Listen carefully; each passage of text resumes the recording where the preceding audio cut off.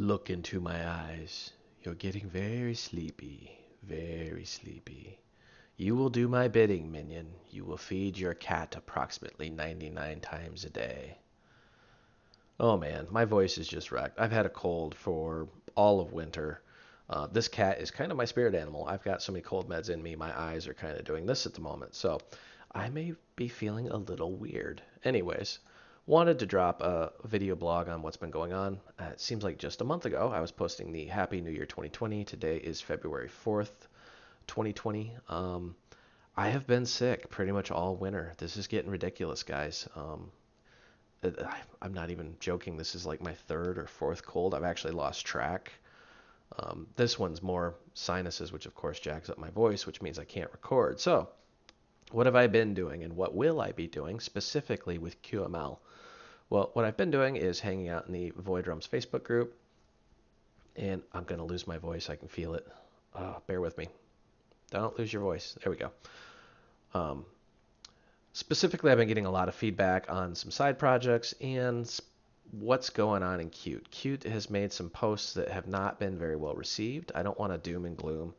Qt's going to publish Qt 6 in 2020, and everybody is amped up and ready for it. I mean, I am super pumped for Qt 6, but their offering has changed. Now, what does that mean?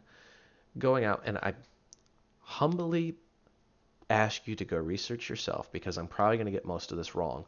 But the installation process has now changed. An account is required. You remember how you used to be able to go out and just download the offline installer and skip whenever it asks for a username and password? You can't do that anymore. You have to have an account, which of course requires an email address. And well, kudos to Qt. I have not been flooded with any sales presentations or calls or anything like that, which is typically what you would get with another company.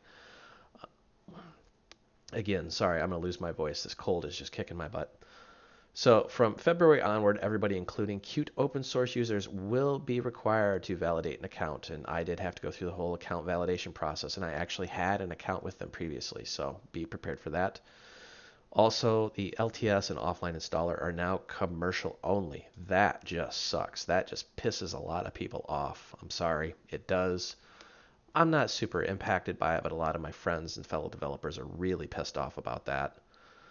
And then they've got a new licensing model for new startup and small businesses of $500 a year, which, to be fair, $500 a year is not a lot. It's less than $100 a month. But, excuse me, again, going to lose my voice. Devil is in the details. For example, Qt for device creation is included, but not the distribution licenses. Did I just say distribution? Like I said, again, feeling a little weird, cold medicine.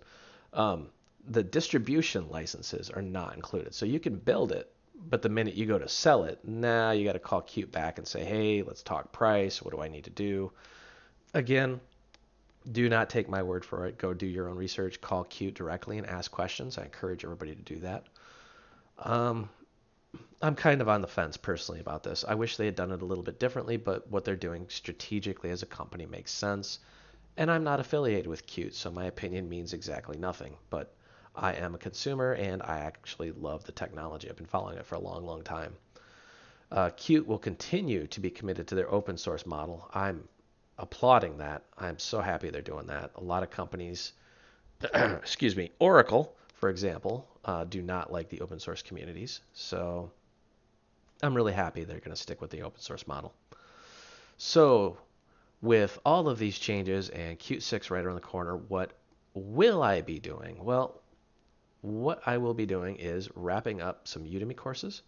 I've been feverishly finishing up the Qt Core Beginners, Intermediate, Advanced, and I just published Qt Widgets not too long ago. And I am, if I can find it, there we go. I am finishing up the code for QML for beginners. Now, when I say for beginners, anybody who's watched my videos know I take the training wheels off fairly quickly. So here's kind of the unofficial errata of what, or I should say table of contents of what this thing is. Intro to QML, overview, first steps into QML. It really starts off with what is a comment, what is a root object. I mean, this assumes you have zero knowledge of QML, but then it just full throttles right through all the basic stuff. You do basic elements, layouts, transformations. walk through the designer because that's it's very different than the other Qt widgets designer, so it takes a little bit to get used to. And then we go into controls. Not a big fan of some of these controls, but we go through them. Similar to how the old YouTube videos were, where I say, this is a button, this is how a button works. Most of you are probably going to fast forward through most of those videos. I actually took containers out and integrated that into controls and into views, and we do cover some of these views. List view, I don't really go too in depth because it's a little bit more advanced than the beginner's level. Bear with me, losing my voice. Okay, that's better. I do cover some basic JavaScript because I realize a lot of you watching these are probably coming from the C++ world and have very little exposure to JavaScript. It's super simple. You can learn it in about an hour. I covered the bare bones basics, and we talk about how to do inline, external functions, external files, and then probably some of the limitations. And this is where I'm at right now with C++ integration. I wasn't going to add this initially, but then I thought, a lot of folks are going to ask, how do you do it, even though it's a beginner's course. So might as well just put the bare bones basics of how to do it in there.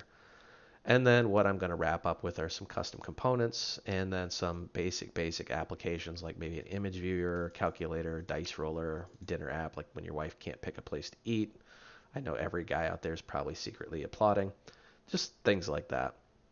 Now, all of this comes with the caveat that I still want to go through and do a QML intermediate, and then on and on and on to advanced. And I also want to go back to Udemy and do the Qt widgets intermediate advanced and wrap that whole thing up. The problem comes in, Qt is changing. Qt obviously is not going to stay static, and we don't want them to.